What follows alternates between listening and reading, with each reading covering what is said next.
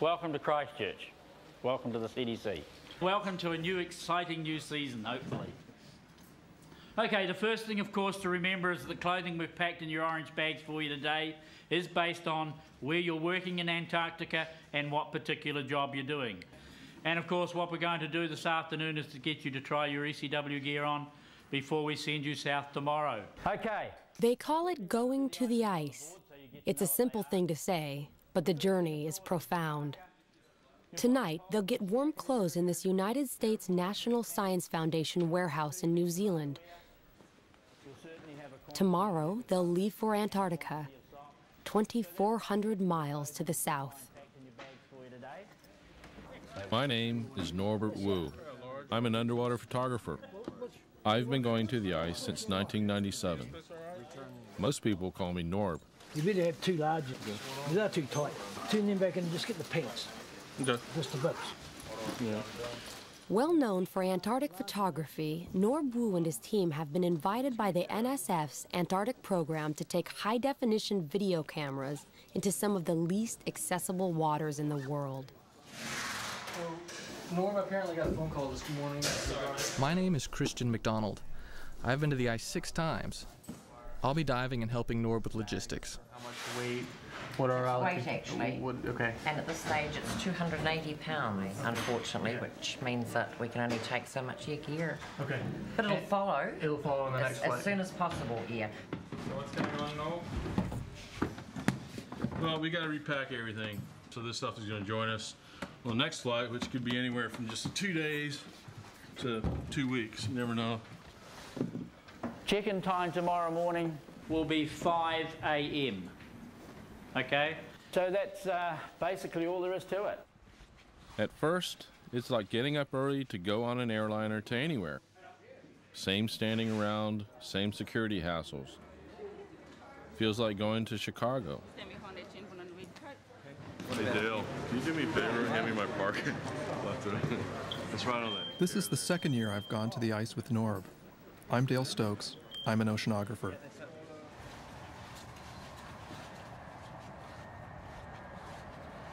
This is no airliner. This is not a trip to Chicago.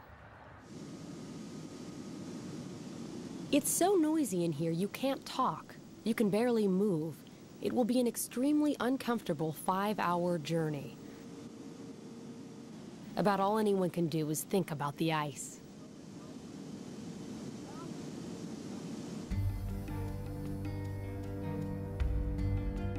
Antarctica is dominated by ice. Over much of the continent, the ice is more than 1.5 miles thick. This fortress of cold holds captive 70% of all the fresh water on the planet. If the ice melted, the oceans would flood over half the world's population. The ice controls the Earth's climate. It reflects heat from the sun back into space. The seawater it chills affects currents and temperatures everywhere. But there is more to Antarctica than just ice.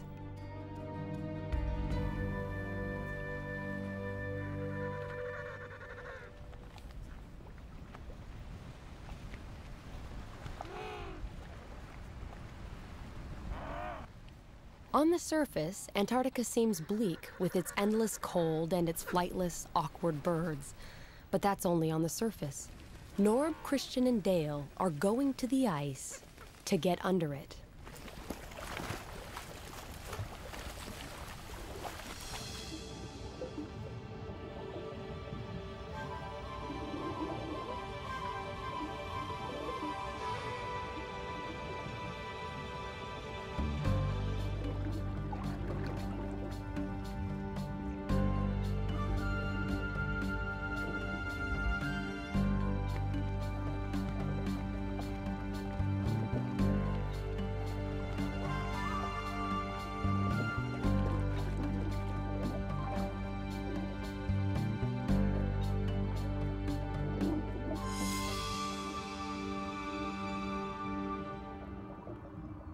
Norb's team is flying as far south as you can go and still find ocean. This is less than 900 miles from the South Pole. It's even too far south for most penguins. Out of 17 penguin species, only 2 live this close to the pole.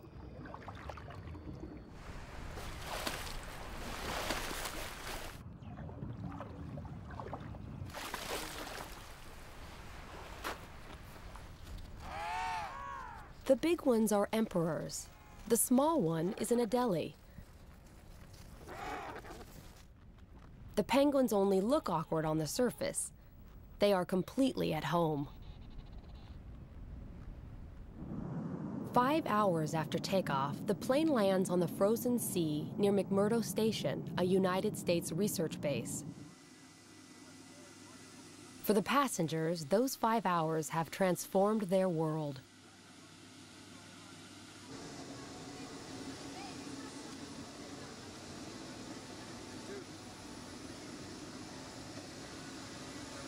Thanks for flying with us. It's like getting out on another planet. I'm always impressed with the purity and the vastness of the ice.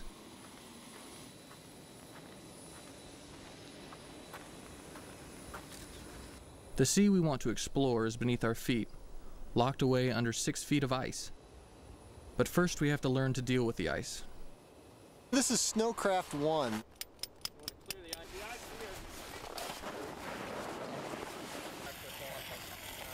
This is the basic snow survival course that all field parties have to attend in order to get permitted to head out into the field. The height of the winter, as the sea ice is growing, the continent roughly doubles in size. So in a normal year, you'll pretty much see a lot of little cracks in the sea ice out here. What we're going to do here is we're just going to break out our drills and just find out how thick the ice is here. Whenever you're going to drill, and drilling is considering the potential hazards out here, that's the way you find out whether the ice you're on is safe or not.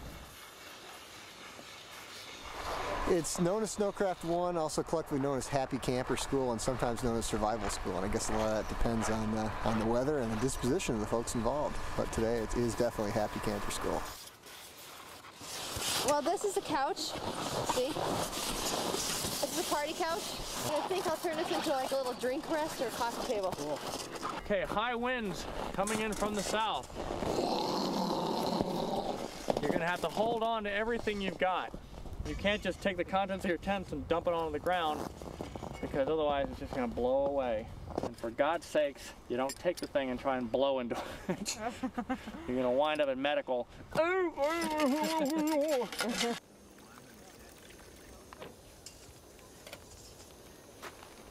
This is a classic Antarctic day out here. It's virtually dead calm, lots of sunshine, but the potential for it to change in the next 2 hours or less is pretty dramatic and pretty amazing. Intimidating, I think, is probably the best word for it. The weather is just plain intimidating, the way it can humiliate you and make you feel small.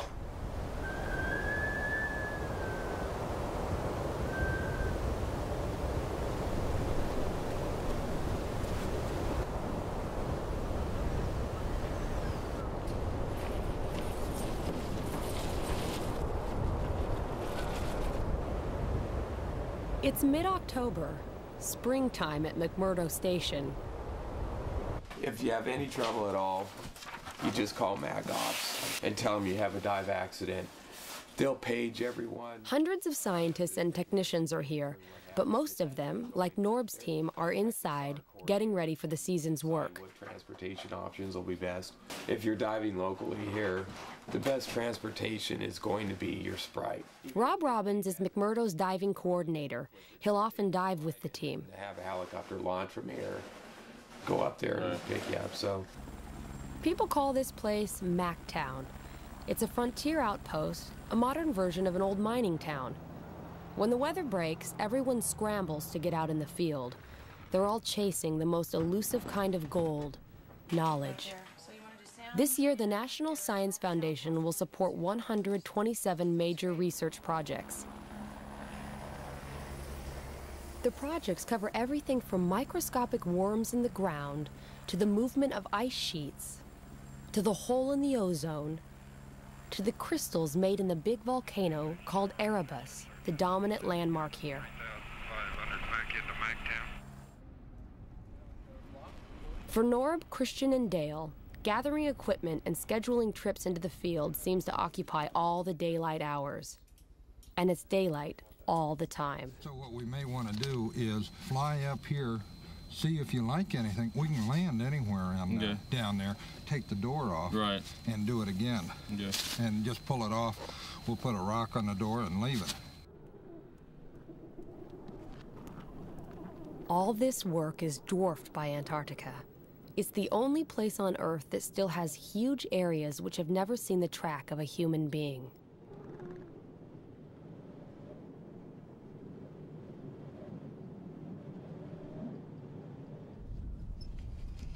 I'm so ready to dive, I'll dig with a toothpick if I have to. But we still have to plan things out with Rob. Okay, some of the Sprite accessible dive sites around here, there's a lot of good diving. At Cape Armitage, it's fairly shallow. There's a shoal there. There's a lot of anchor ice. It's really pretty spectacular. Little Razorback, which is maybe an hour away or so, a lot of big pressure ridges there, so that's a good spot. Are we going to be able to cross them? You think the travel's going to be bad? The travel, I think, is going to be pretty good. There are some cracks. You're going to want to be careful, but it's fairly safe out there. I'd really like to film an iceberg underwater. I mean, that's kind of this thing, you know. There's an iceberg grounded up at Cape Barn, which could be spectacular, but it looks like it's quite a ways offshore. We'll have to see what it pans out to be. This ice is 6 feet thick. It's like cutting a porthole in a concrete wall.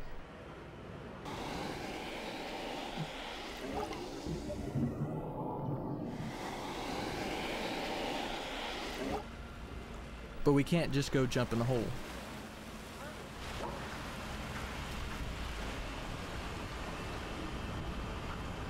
I'll come back in, blade it, then I'll bring the hut in, place the hut, we'll put snow around it, and you're down. That was great. Okay? Thanks.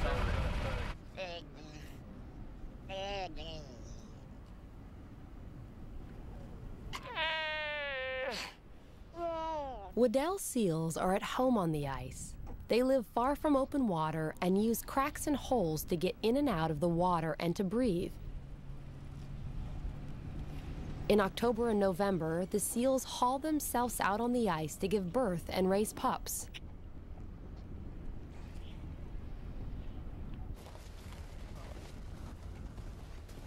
After 10 days of preparation, we're ready. I admit it, I'm a wimpy diver. I hate boats, I get seasick. This is great. No waves. You just drive out on a frozen ocean in this big red thing, which is called a Sprite.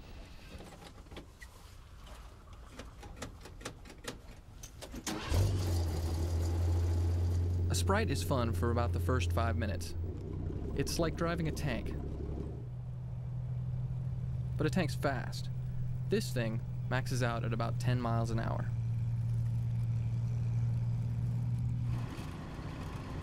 After 5 minutes, it's sheer unadulterated hell.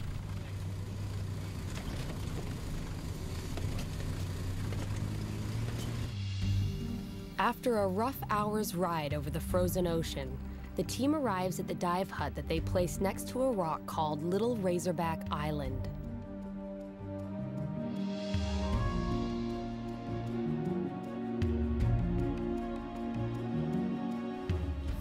Dale will be first into the water. 3 layers of underwear and a dry suit. It still doesn't really keep you warm. But for me, it's worth it. There's no diving like this anywhere else in the world. The only thing exposed to the water is your lips. At first, they burn, but then they get completely numb, and it's okay.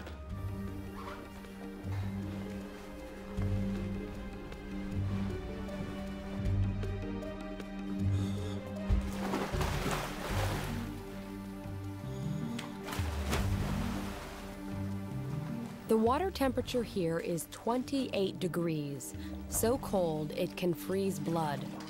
If something goes wrong, there are only 2 places to get out: this hole and a nearby safety hole. But diving is what they came all this way to do.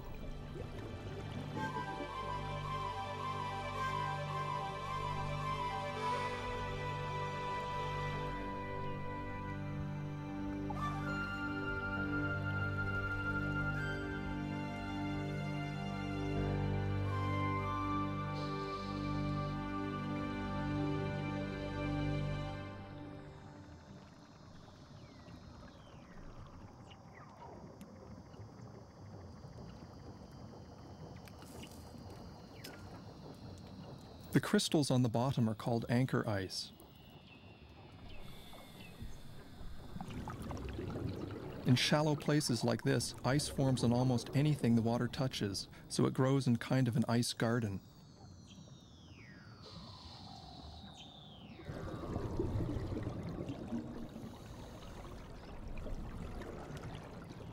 Sometimes it picks up stones or even living creatures like this sea urchin, and then carries them up to the ceiling.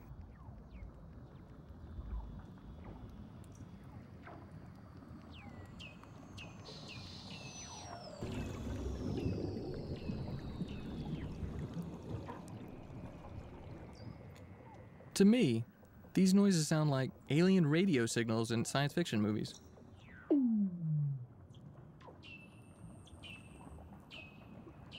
They're actually the calls of Weddell seals.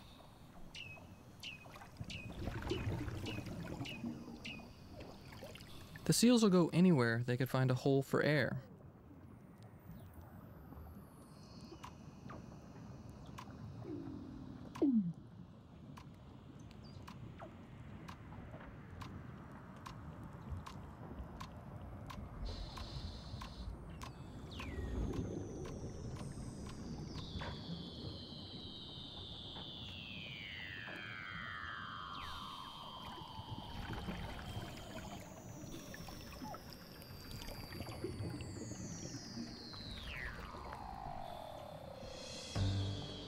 I've dived in a lot of places that are famous for clear water. The Great Barrier Reef, the Bahamas, Tahiti, Hawaii. This is far clearer. At this time of year, you can see almost 1/4 of a mile.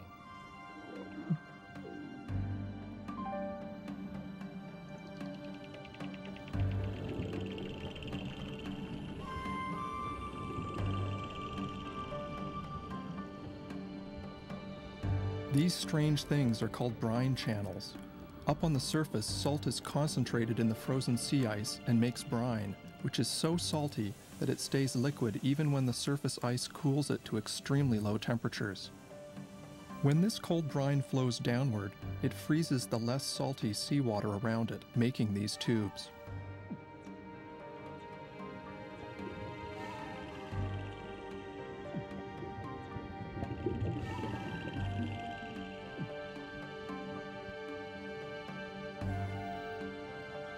We're diving in shallow water because most of the action is on the ocean floor.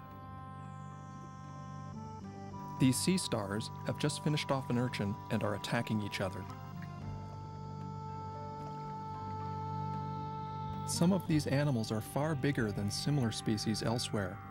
This sea spider is a giant compared to its cousins that live in warmer water.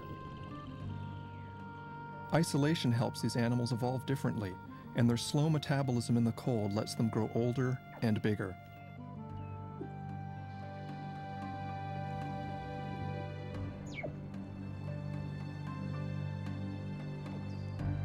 Clear water is great for us, but hard on the life here.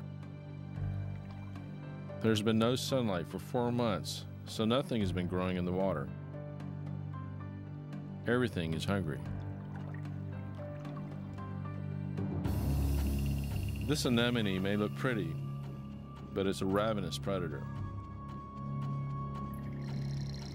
The current has carried this jelly too close to the bottom. The anemone snagged it. Sometimes they can eat an entire jelly.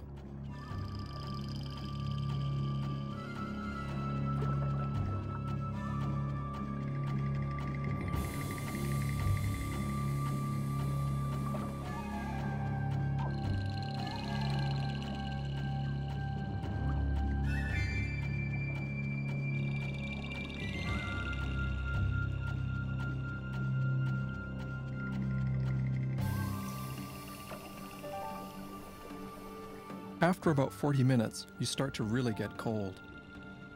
It's time to get back to that warm hut. Under the ice, you have no clue what the weather's been doing, but this is Antarctica. It's sure to be different.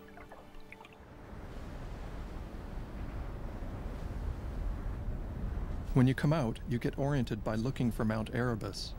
There it is, smoking away in the distance. Underwater, the body fights off cold by burning calories like a furnace. Cool, baby. Everyone is physically exhausted. Ceiling, very, very cool. But the whole blue room sensation is from dropping down out of the second tunnel and then looking up into the blue room. That's pretty vicious. That's the sensation right there. But other than being tired, they're exhilarated. I think it must be because you're coming out of that dark part, right? Yeah, exactly. Because otherwise, it'd just be like any. But it's kind of spooky. Long way from the hole. It's kind of fun.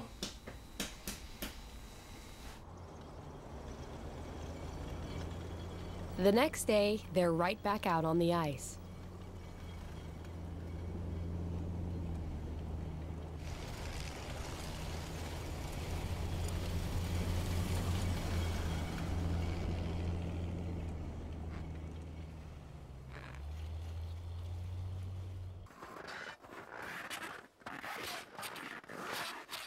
The team comes upon a hump in the snow that could be a lot more dangerous than it looks.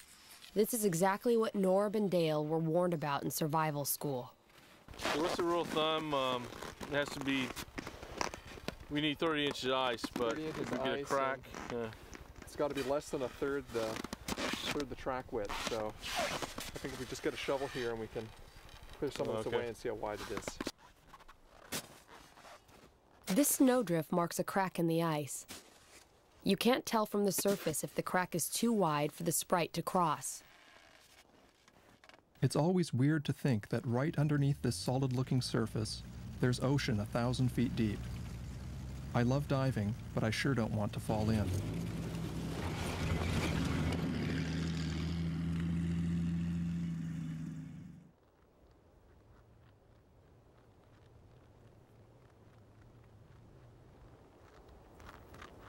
The penguins know how to get around better than the team. In fact, research has shown that their funny waddle is actually very efficient.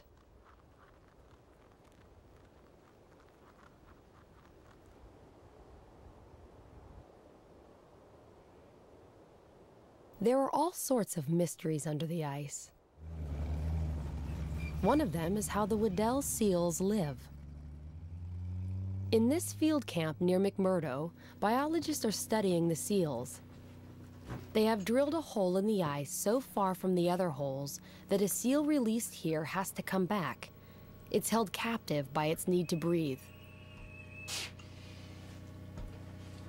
Under a special research permit, this male was captured and he'll work with the scientists for a couple of weeks, then be returned to the place he was caught. They have glued instruments on his back and a camera on his head to explore a world of life and hunting under the ice that would otherwise be hidden forever.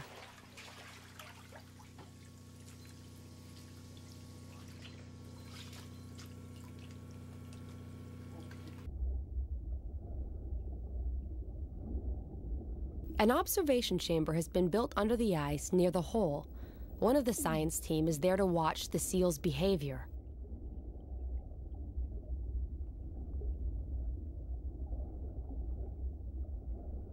This seal, and others that have worn the equipment, have led to breakthroughs in the study of Weddells. The video the seal takes is a first. Here, with the camera pointed forward, is something divers and scientists had never seen before. The seal blows bubbles at the sea ice ceiling and flushes out its prey.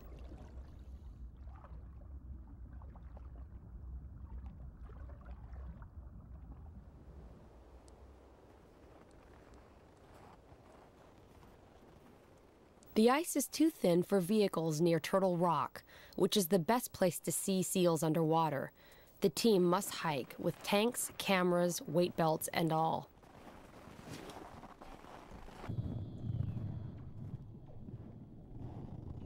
Underwater, a male seal hears them approach.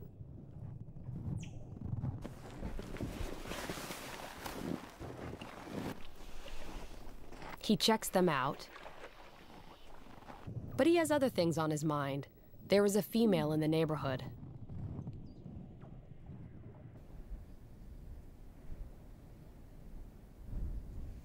There's no warm dive hut here, but that's all right. It's a balmy day, about 15 degrees.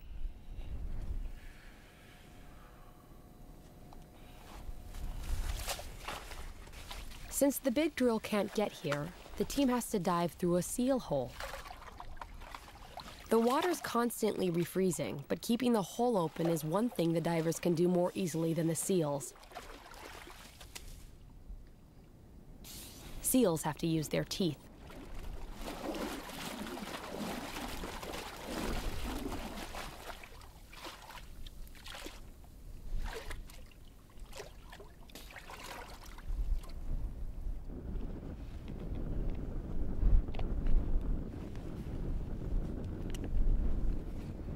Do you hear it going or not? Do you hear it going when I press it?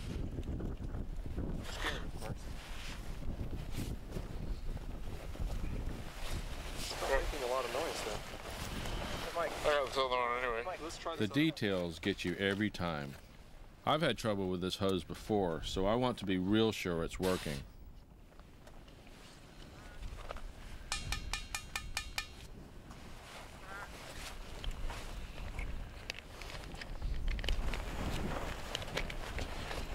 There we go. What's wrong with that one? It's frozen. All right. As Norb and Christian get in the water, a mother seal is teaching her baby to swim.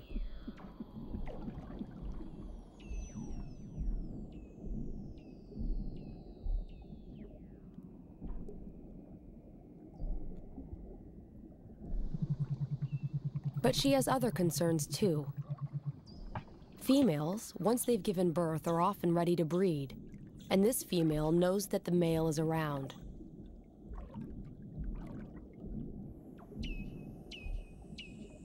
Seals can dive as deep as 2,000 feet. They have been known to stay underwater for over an hour. But they don't get decompression sickness, the bends, which is a major hazard for divers. To prevent the bends, divers must be careful when ascending so nitrogen doesn't fizz out of their blood like bubbles in a soft drink.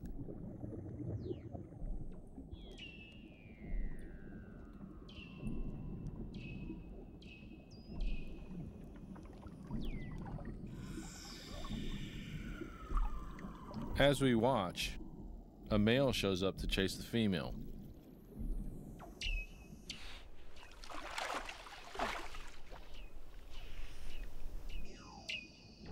But she's not interested.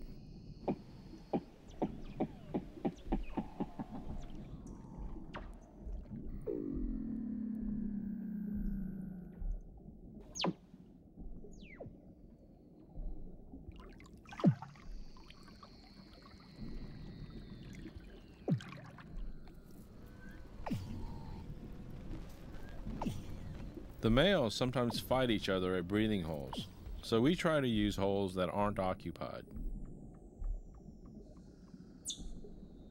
As Christian heads for the hole to get out, something unexpected happens.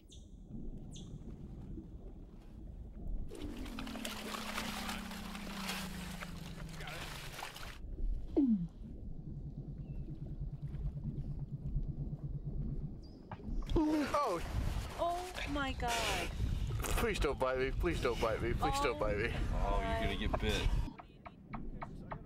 He thinks it's a huge male, about to take a chunk out of a part of him that Christian doesn't want to lose.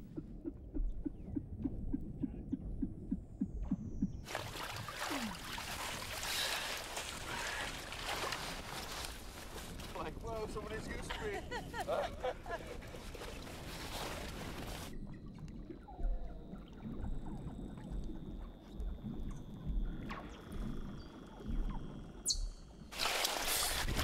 Saw that baby seal go.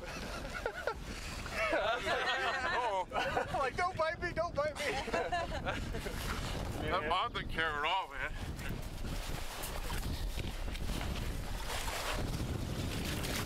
Go.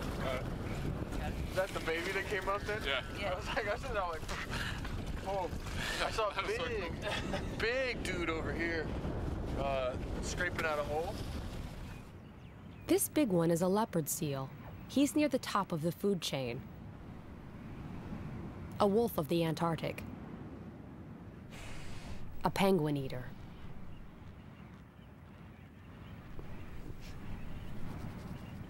But out on the surface, he's about as agile as a slug, so the penguin is safe. For now.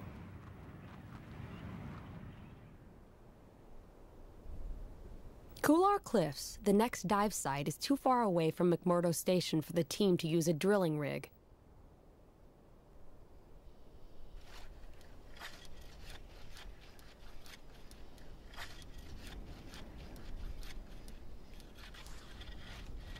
But Christian, Rob, and Dale use just about every portable tool known to man to get through the ice. Sorry.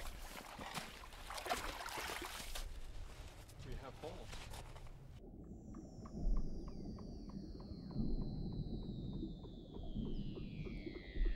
This is the type of sea star that I have never seen before, using its long arms to pick plankton out of the water as the current moves past.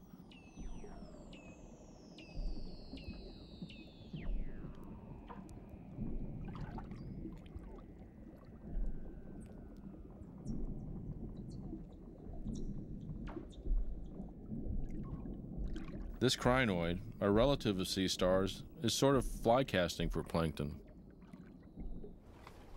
On the surface, Rob keeps the hole clear and has no idea that beneath him, Dale is having one of the most memorable dives of his life.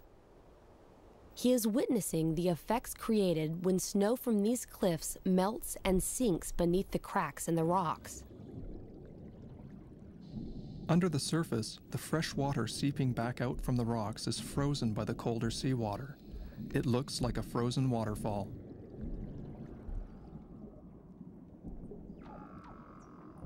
The sunshine has been feeding energy to algae, which is turning green and golden. Soon the algae will bloom in the water and end our season by ruining the visibility. But for now, it's just plain beautiful.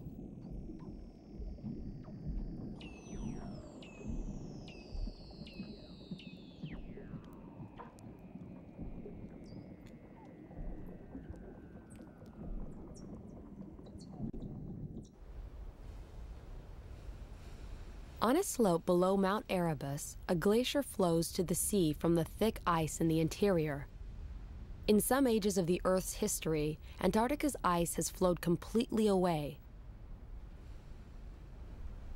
Today, scientists are studying this ice, trying to learn whether it is growing or shrinking and why. This simple and precarious balance between what is frozen and what is not affects everyone on Earth.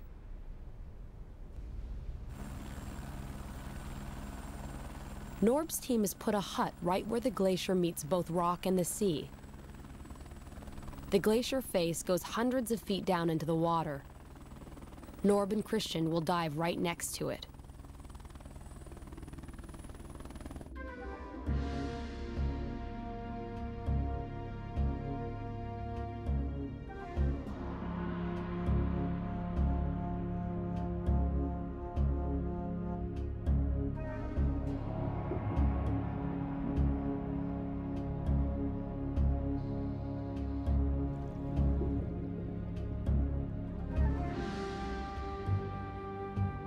This is a spooky place. When you swim close to this, you can't really tell where the water ends and the ice begins. It gives you kind of an ominous feeling.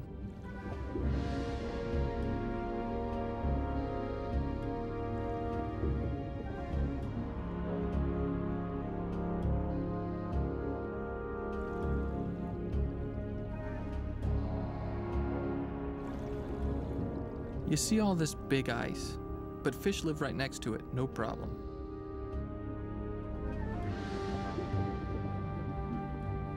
They make their own antifreeze in their pale blood. The ice isn't ominous to them, it's home.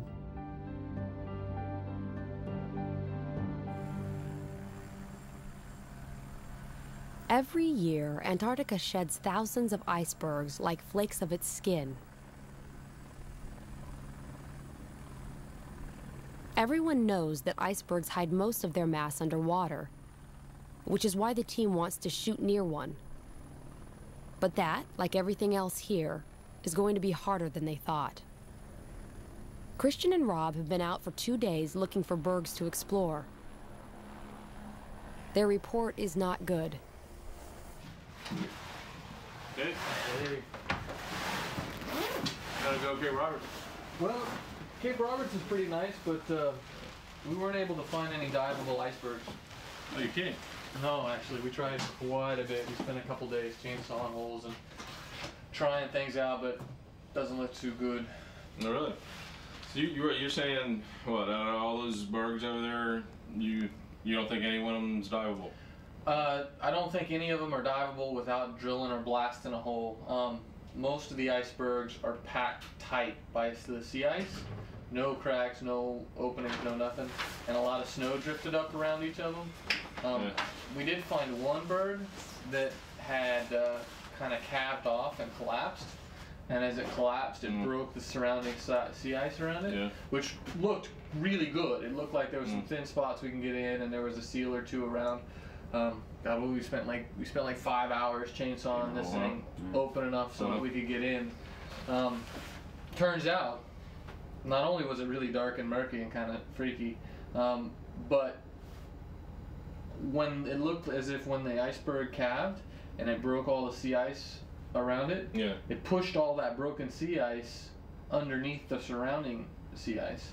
So as soon as you open up a hole, it could be plugged up by this broken piece of ice that's underneath the underneath. It's dangerous. So I kind of jumped in and went down about 8 or 10 feet, and all the ice started kind of shifting around around me, and so I came back up. Didn't like it. But the team is determined to dive an iceberg and find this berg frozen in the sea ice.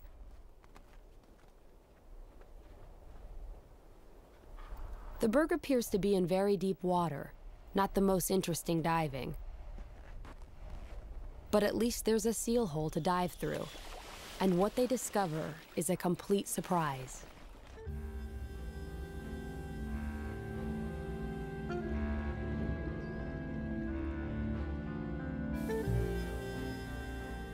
This is very cool. There's rock right under the berg. It's not in deep water after all. There's an underwater pinnacle here, and the berg crashed into it like a ship hitting a reef.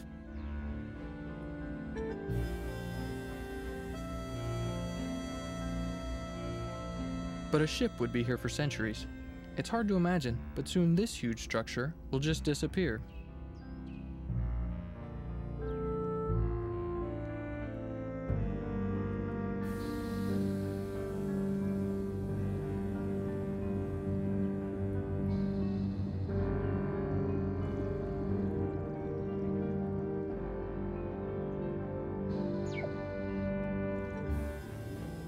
Bergs play a huge role in the Antarctic ecosystem. They crash into the bottom often, clearing big swaths on the seafloor for new life to colonize. Some scientists think this constant churning of the bottom is one of the reasons that life down here is so diverse.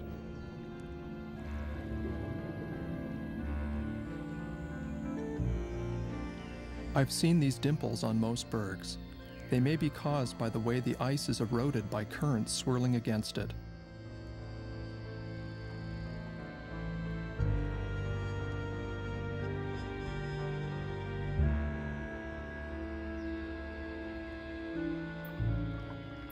Young fish take refuge in the dimples. I guess when this berg melts, they'll just go find another one. It's not as if there's a shortage.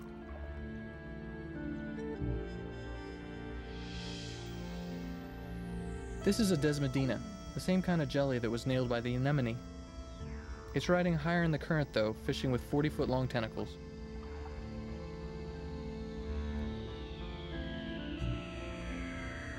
It has been another great dive, but this dive costs the team big time.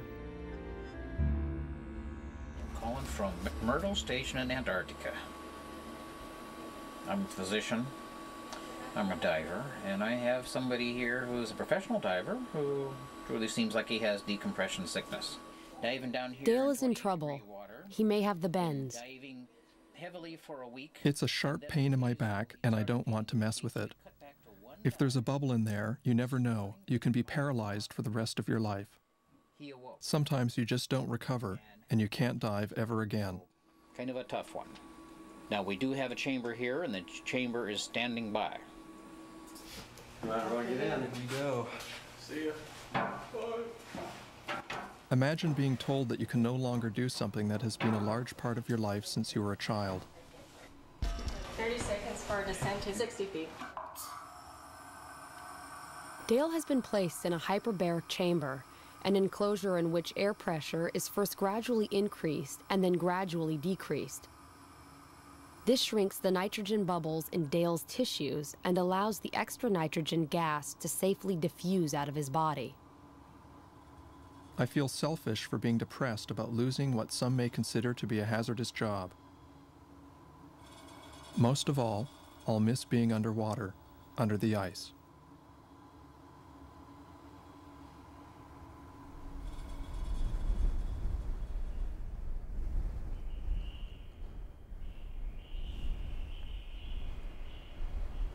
Dale will help out on the surface as the team continues diving and filming.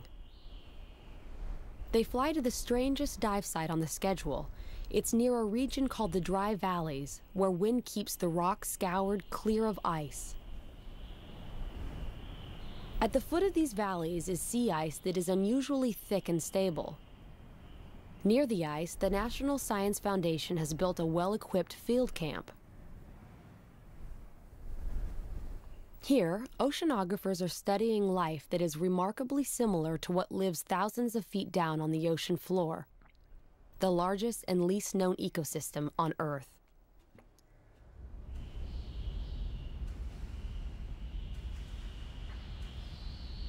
But the depth here is only 90 feet.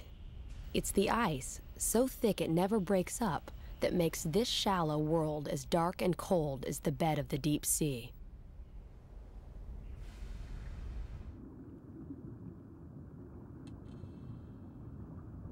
These unusual soft corals have evolved to sweep the sand for food, a behavior that has never been seen anywhere else.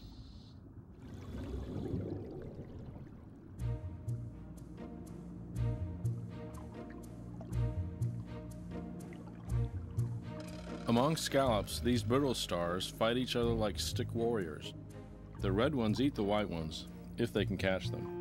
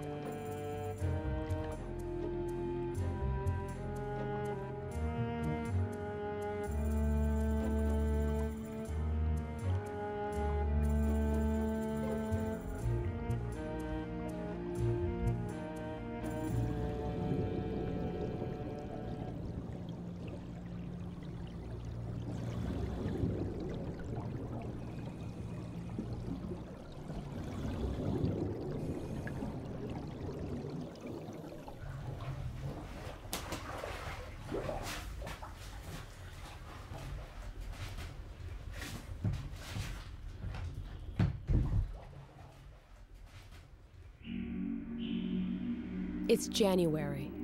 On the shore, water is cut loose by temperatures that flirt with a thaw. But summer ages quickly.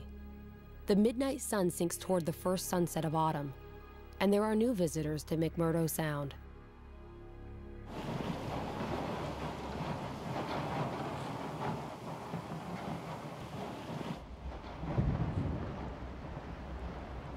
The U.S. Coast Guard icebreaker, Polar Star, arrives to cut a passage for a freighter to bring in supplies to Mactown. In the strips of open water behind the icebreaker, minke whales appear. They're feeding on plankton that has bloomed in the water under the ice in the constant daylight. Minkies, among the most common whales in the world, are still hunted in Antarctic waters.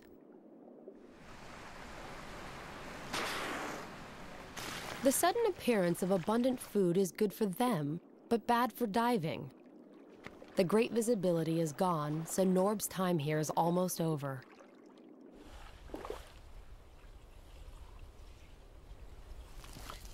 All around the coast of Antarctica, ice cracks and disintegrates.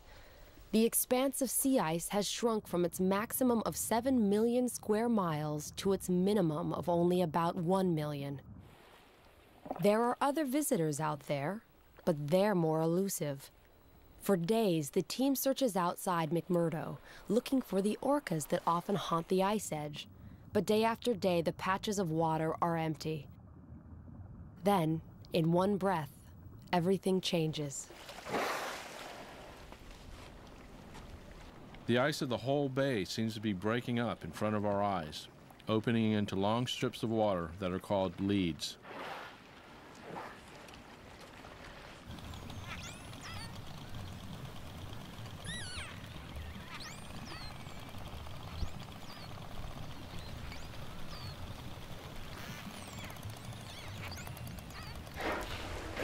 The orcas take advantage of these leads as soon as they open to get as far into the ice as they can. They're hunting the giant Antarctic cod, a fish that can reach over 100 pounds and uses the ice edge as shelter.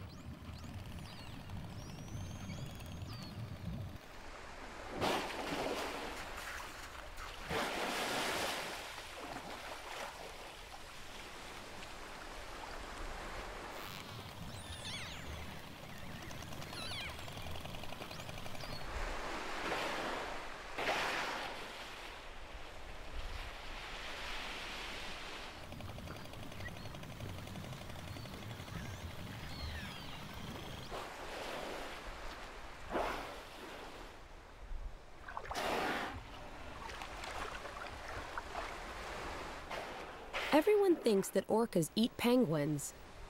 These Adelie penguins seem to think so too.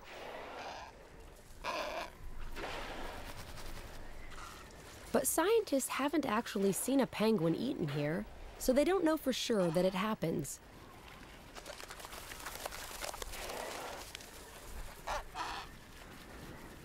Still, when whales are around, penguins play it safe.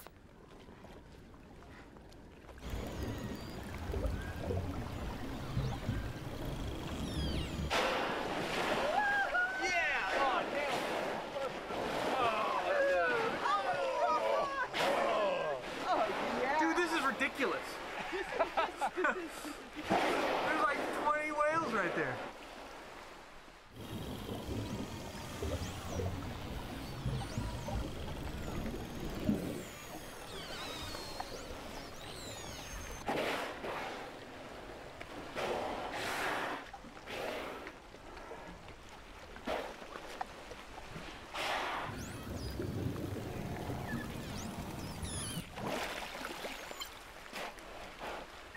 Orcas seem to watch us by doing what we call spy hopping, checking out the surface.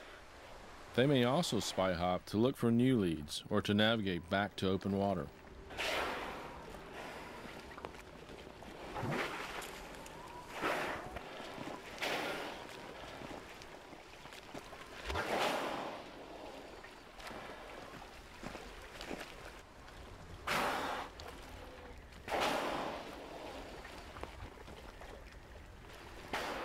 The orcas seem to be at the heart of the huge ebb and flow of energy in the Antarctic Sea, where the sun burns away the ice each year and the long night builds it back.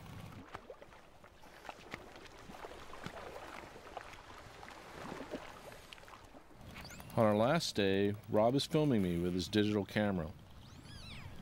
And suddenly, something happens that reminds me that for all our study, we still know very little about life under the ice. The whale checks me out, then sends some kind of message, but I have no idea what it means.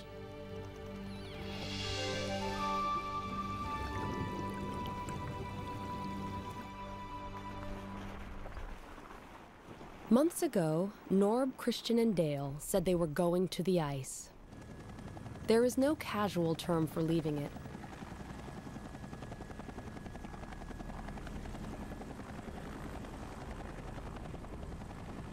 They have looked in the face of glaciers and at the roots of icebergs. They have glimpsed the life that has turned this hostile place into a home. But it's tough being on the ice, and at the end of all this work and cold, the team is happy to be heading home. Antarctica is the one continent where humans may forever be strangers.